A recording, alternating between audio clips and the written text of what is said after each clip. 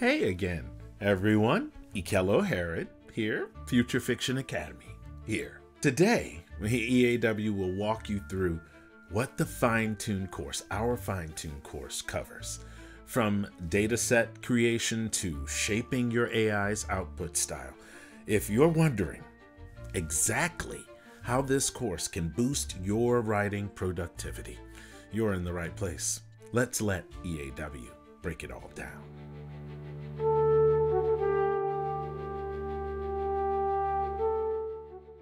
So it's like Play-Doh. There's only so much in the container, but you can use a tool and you can make it into different shapes than just your hands.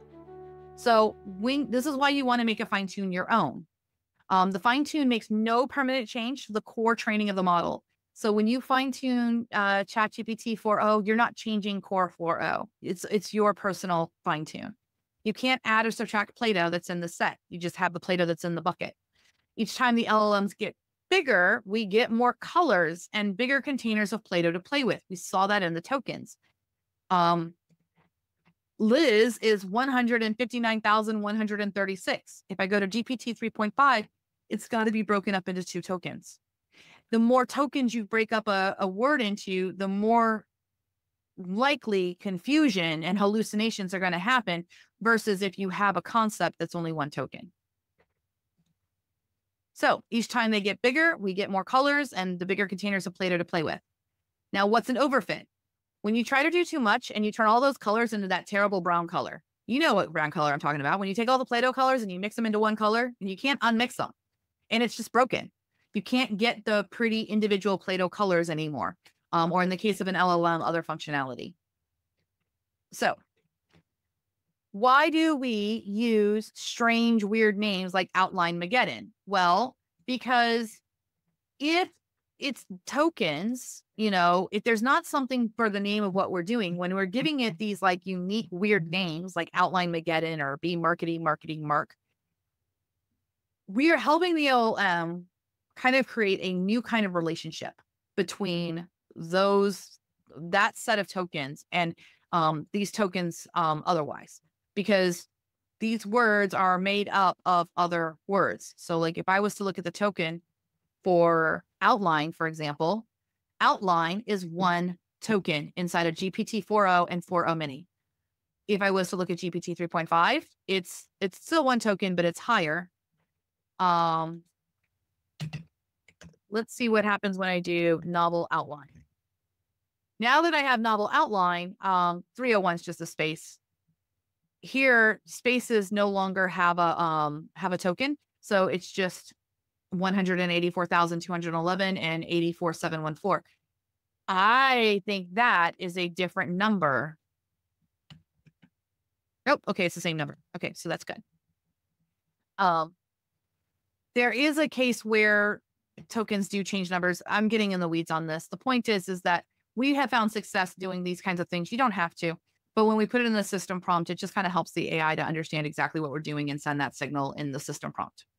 So the specific sequence of tokens is part of the rearrangement of other tokens inside the LLM to rearrange them to be closer or farther away from other tokens in the data set. So a fine tune is we rearrange the furniture, and that rearrangement had to involve those specific token sequences that were repeatedly in the training data set. This is how you can get she bit her lip, she bit her lip, she bit her lip, or Willow Creek. If you have that too often in the data set, you have rearranged that furniture to the front of the room. And of course, that's going to be the first chair that the LLM tries to have you sit in.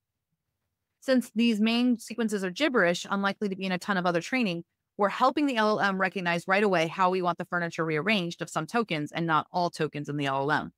But we do not literally write new tokens to the LLM. We only rearrange the tokens inside to change their address in relation to other tokens in the vector field. So last little visual aid, if you're imagining this vector field as a bunch of metal bits and screws that were living on a place on a table, and you drop a magnet, like a fine tune, you'll see that some of the magnets and screws sucked right to the magnet. But other ones that the data set, or in this case, the magnet had nothing to do with, they're going to stay where they are. So if they're not affected by the magnet, then they won't move. This is literally what a fine tune does. So a fine tune changes how the existing tokens in the training data set relate to one another in small fine tune amounts. So you got through it. Congratulations. Hopefully there was enough education about what it is and what we're doing and why this is going to allow the AI to talk like you. So some questions that will help you think so how a fine tune will help you. So I want you to start thinking these questions. Take some time to jot them down before you go through the rest of the modules, because this is going to help you understand this and get proficient at fine tunes a lot faster. What kind of consistent response style do you want from the LLM? One of the biggest things I hear is I want it to write longer, or I only want it to write 400 words.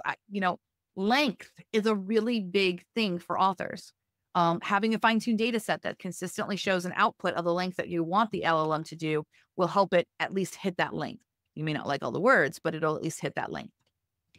What kinds of prompts, system and user, will you be routinely using in hopes of getting this response? If you're someone who prompts on the fly, you're a pantser or whatever, take a look at your old conversations. See if you're constantly saying, can you expand that? Can you make that longer?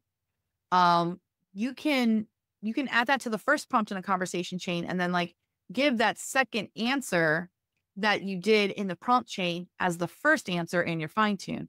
So that way the LLM skips doing that first bad answer and just kind of skips to that good second answer.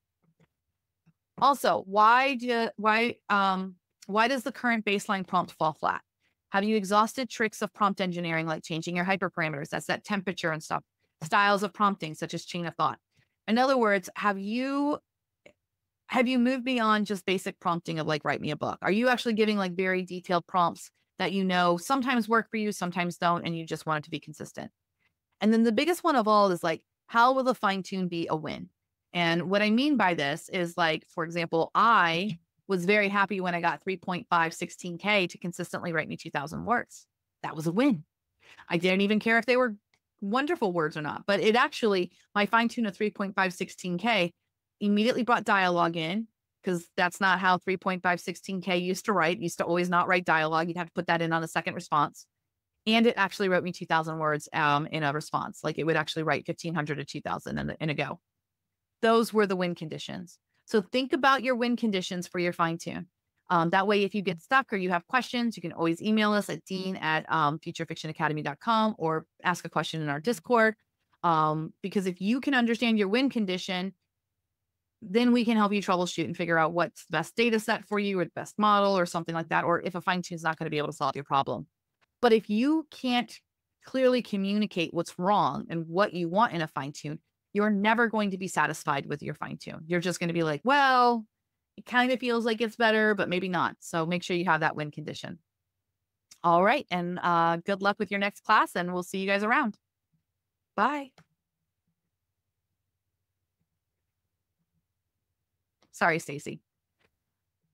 Okay. I know that was a lot of information, and we took some field trips. But you now know what a fine tune is. Okay. You have the same knowledge of fine tuning that I had to go procure for myself in 2023. And so did all the other founders of the FFA. So you're armed and you're dangerous. If you think you can just from that learn, Dino Trainer is available. If you want more guidance, then I recommend you purchase the fine tune class, because we're going to teach it all to you.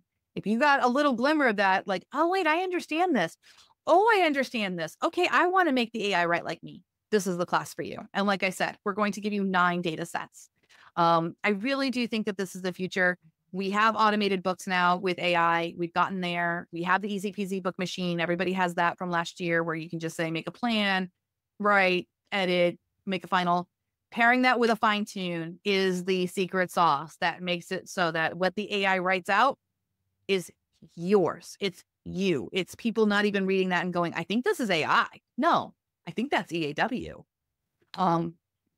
So fine tunes are definitely a big component of the future. It's also going to help future-proof your career, because if you're writing with AI with a fine tune, your writing is not going to look like AI.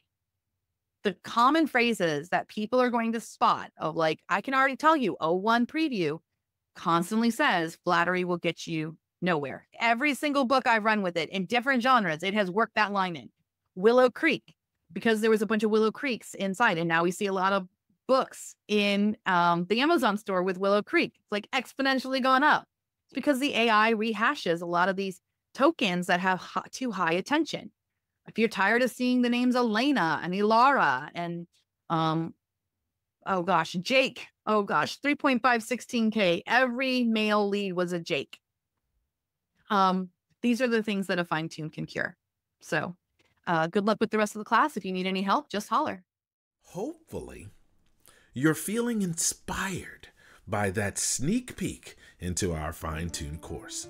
Be sure to visit thefuturefictionacademy.com to see all of our classes, and they're all visible and available there. And remember that the fine-tune course is launching in just a few weeks with a trove of data sets and step-by-step demos. Like, subscribe, and tap that notification bell to stay in the loop. And remember, if you don't do it, YouTube's gonna YouTube. I'm Mikel Herod, and this is the Future Fiction Academy, and I'll see you in class.